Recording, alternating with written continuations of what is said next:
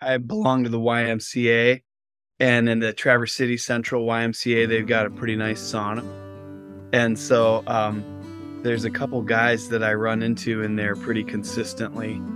Um, and one of them, what we were talking about water, and he was asking me what I do, and I was talking about, my music career, but also that I do work in the water sector because it related immediately to the conversation we were having.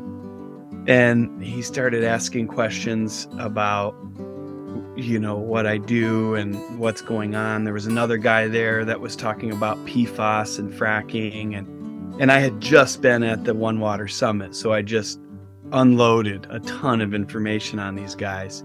And the first guy was like, "Wow, you're not a nut job environmentalist at all. You're very well spoken and well educated." And it was just like, thank you. It was sort of like, wow, it's so interesting that people have preconceptions, but that they also, like, some of our biases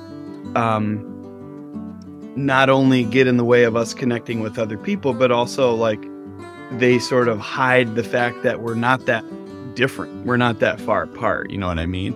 So, like, this guy cared a lot about clean water, and and I talked about narratives in the last episode and the narrative change group. And he's just sort of prescribing to a slightly different narrative than I am in terms of what an environmentalist is, what, like, the general idea of someone who might identify as an environmentalist.